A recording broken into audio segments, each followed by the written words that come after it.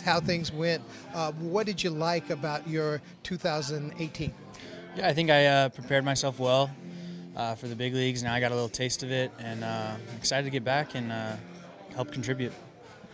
Can you describe the higher requirement as far as approach is concerned? Because that was obviously one of your strengths in the minors. Now that you're facing the very best pitchers, what do you have to do to translate that to the major leagues?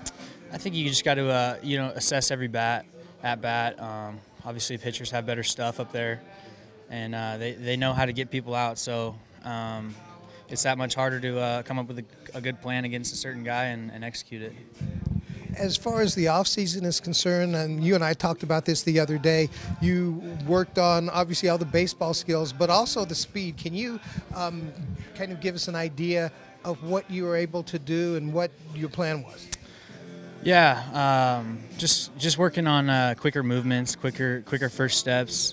I'm excited to try them out.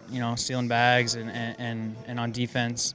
It's something I never really focused on as far as like speed focused workouts, but it was a good off season. I'm excited for it to start up. Yeah, those of us who can really fly, well, those of you who can really fly, you feel like it's a natural thing. But what did you learn about running that will help you translate it to better production on the field?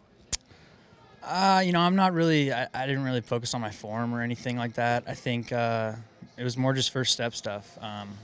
When I was younger, I was always faster.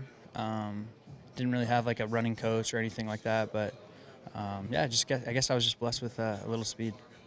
As far as second base is concerned, I know you've played all around the infield and a little bit of center field. But do you feel like that could be your best position as long as you home in on it? I don't think I have a best position. I think I'm willing to play wherever, and as long as there's going to be a spot open somewhere if the team needs me here one day and another position another day. That's what I want to do. I want to get good at all positions. It doesn't really matter, what I'm better at. Last year, you were able to come to camp, impress Bud Black with your performance here. Now with a position out there, does it feel different? Last year, you learned about camp. What is your thought process for this camp?